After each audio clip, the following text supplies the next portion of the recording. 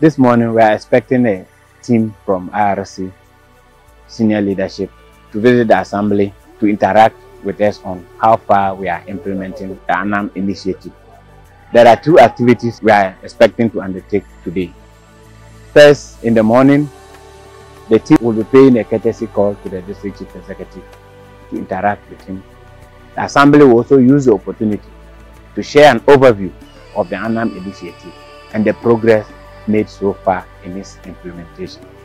Later in the day, the assembly, together with its partners, will be holding an award ceremony for CSOs who have been given financial resources to implement a number of activities.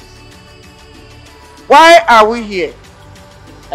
We are here on a visit, as I said originally, and then we are also here to interact with you on the progress of work.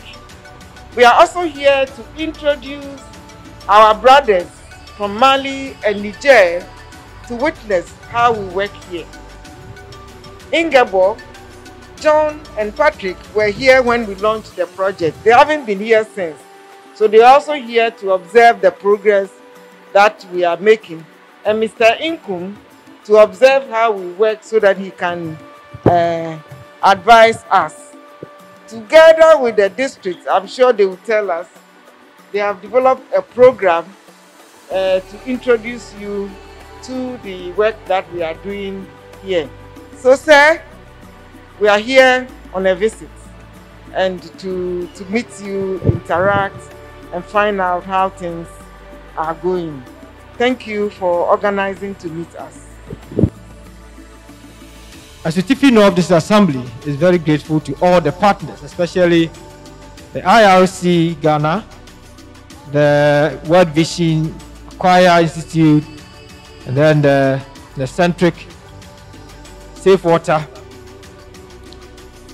You know, ever since I joined this assembly, water was very challenging for us. And I can stand here and say that we have achieved a lot.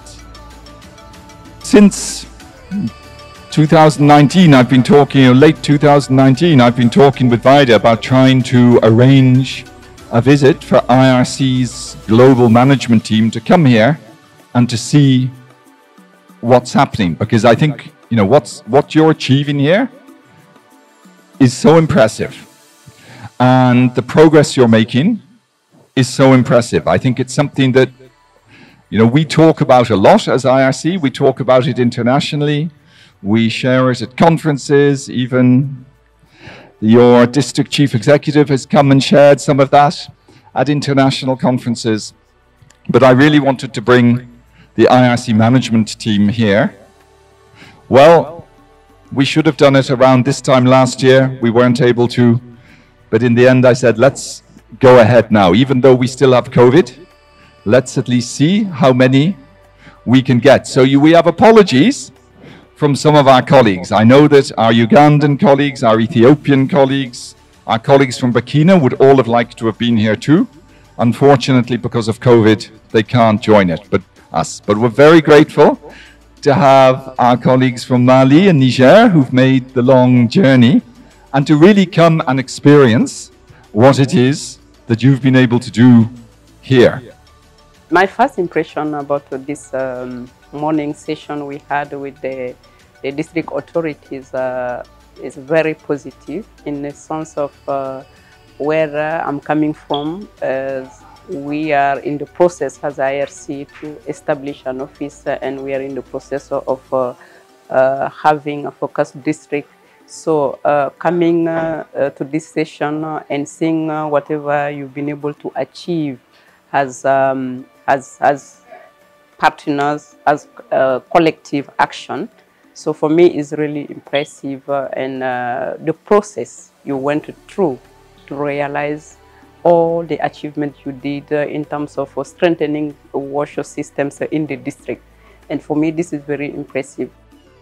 I think actually the district is a bit modest in what they presented. They presented progress, but knowing that if this progress continues like this, the district will achieve like safe water for everyone by 2023, which is which is amazing.